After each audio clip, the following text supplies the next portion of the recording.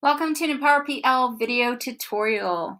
We are working in Google Docs and we're going to jump into comment feature. There's a couple of things that you can do with comments and we're going to dive into all of them. But first, we're going to look at different ways in which you can actually add the comment to begin with.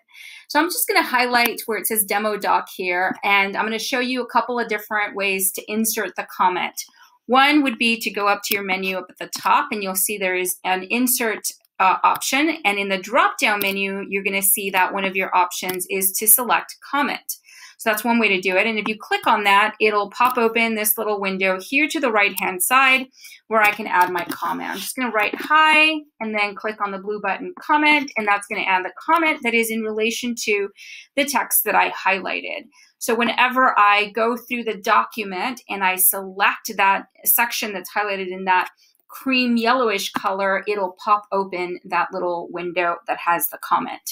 But let me show you another way to do this, because there are several ways, and if you like shortcuts or you don't like going to all the different menus, when you highlight this, you'll notice that over here to the right hand side, a little icon popped up. That's the comment icon, which you could easily just click on that and it'll create the comment box as well. And then from here, once again, you can type in your comment, click on the blue button to add that comment, and that comment is now visible. One more way to show you how to do this, I'll select the last one that I have down there at the very bottom. Once again, you highlight that. In your toolbar menu, you also have a comment box that allows us to simply just click on that. And once again, it pops open that little window. And we're just going to go ahead and stick to the hello comments here. Click on the blue button, and voila, your comment is now there. Now, a couple of quick things here that I want to show you. One of which is, let's say you've gone through your document, you've read the comment, and you're like, okay, good, I'm good to go. I don't need to have that comment visible anymore. You'll notice that there are little check marks on there. So you can actually resolve these comments or hide them, because when you click on the check mark, it will actually get the comment to sort of disappear, although they're not completely gone, in the sense that up here at the very top, just to the left of the blue button there, you're going to have the comment icon, which shows you the history of all of your comments. And you'll be able to come back through here to read everything that has been left as a comment, as well as reopen any comment you would want to reopen. So you'll notice there's a link there that says reopen. You click on that, and that particular comment then just pops right back open. That's quite nice. Now, next we're going to get into one of the features that I really like, which is the plus feature that you can use within the comment box. So let me highlight Demo Doc up here, and we're going to go ahead and add a comment.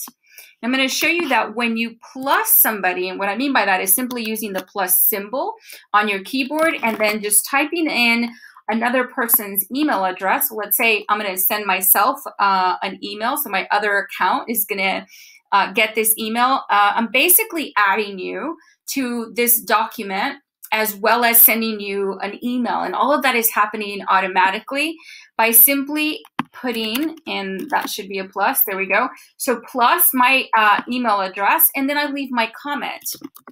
Okay, so whatever comment you want to put on there.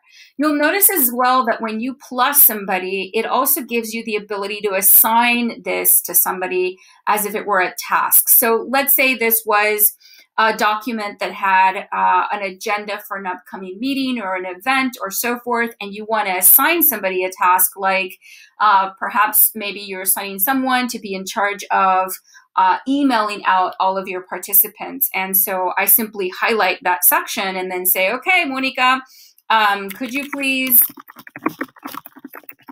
email this group? And what's going to happen is I can assign this to you at this point. And what's going to happen is a couple of things again.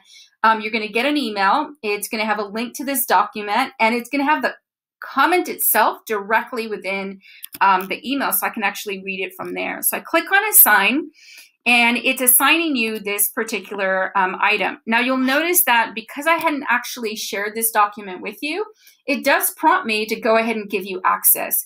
And I can determine from here what kind of access I'm going to give you, whether it's just simply comment access or edit access to this entire document. And that, of course, is completely up to you. You make your selection. and then you say comment so that that comment gets added to the document. And that is now going to be a part of the history of this document and showing that I have added this particular person to this particular comment. So that person is now going to receive an email. They're going to be able to jump in and come back in and comment if they'd like, and certainly, complete the task that we've provided that person to do. So really cool feature. I, again, really like the use of that plus button, being able to add somebody to a document very easily. The system does all the work for me. I don't have to separately email that person. I really like this feature. I hope you guys find it useful as well.